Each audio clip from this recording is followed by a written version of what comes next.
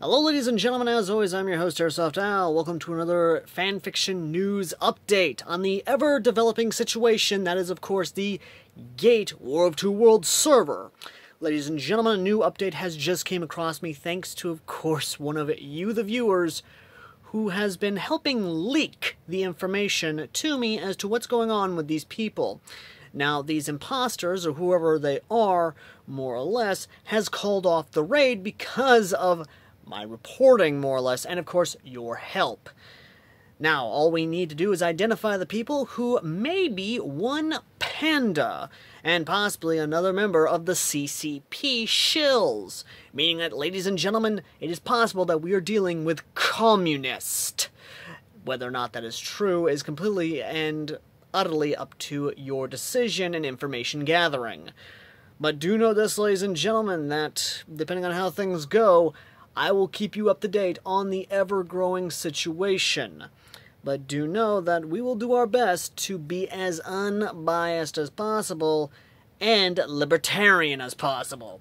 But, again, it's one of those things. But what I will say is that more information keeps pouring over my DMs, as well as other rather interesting developments. One of which is Tom Richmond is leaving Discord and Reddit due to this situation.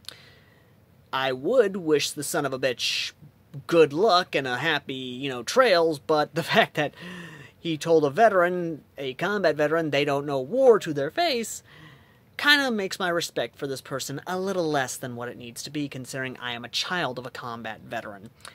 And many of my family members are combat veterans, so all I will say is don't let the door hit your ass on the way out.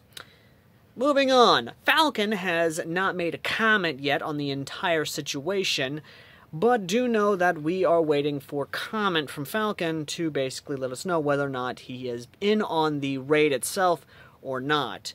If you check our community page, we will be releasing all the screenshots that have been shared with us so far, and more or less letting the public know exactly what's been going on and the developing situation as it turned out and as it happened.